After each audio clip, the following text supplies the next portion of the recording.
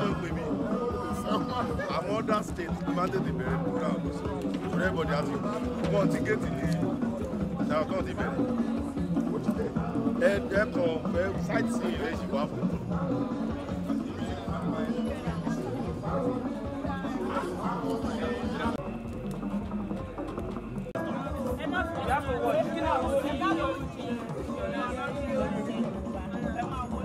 Oh yeah. 1, 2, go.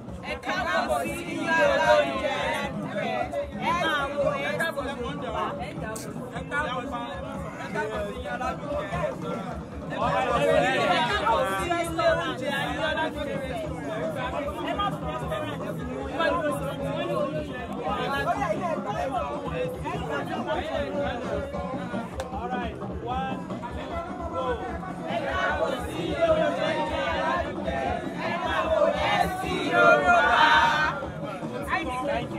Today. What are your prayer line and your wishes for you? That you should keep on flying. Heaven, sky is the starting point. Thank you. God bless. And for those who have not seen this movie, what's your advice to them?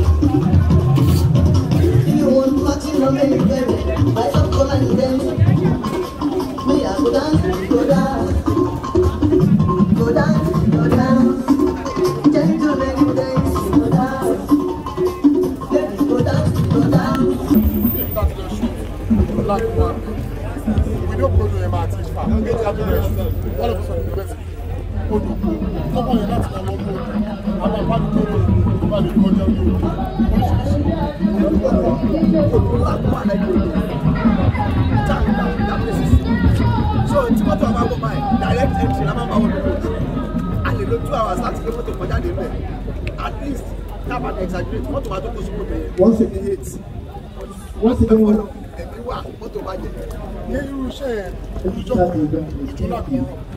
will say that millions of naira. We need to start all over again. Okay, yeah, that's on our program. Favorite white. Good evening, ladies and gentlemen. We want to officially start the event. Can all of us go outside as you want everybody to get started, please? Thank you.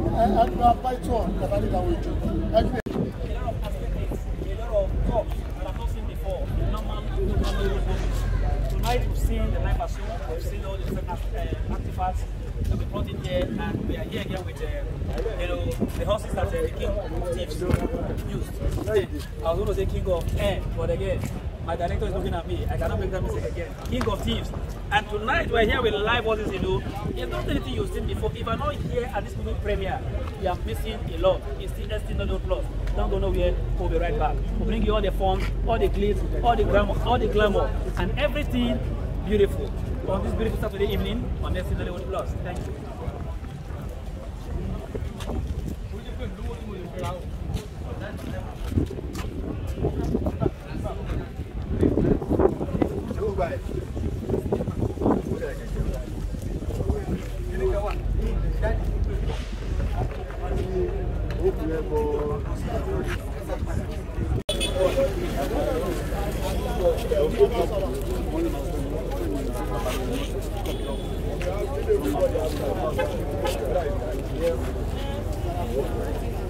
Okay, yeah. Everybody, President Amabusa.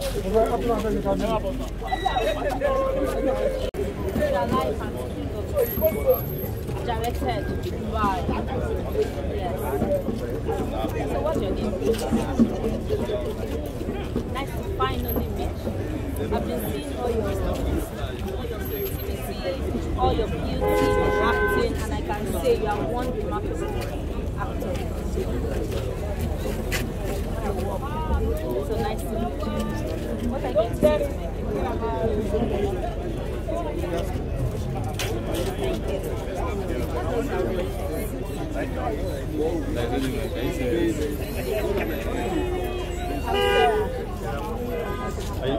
Are you can I go ahead?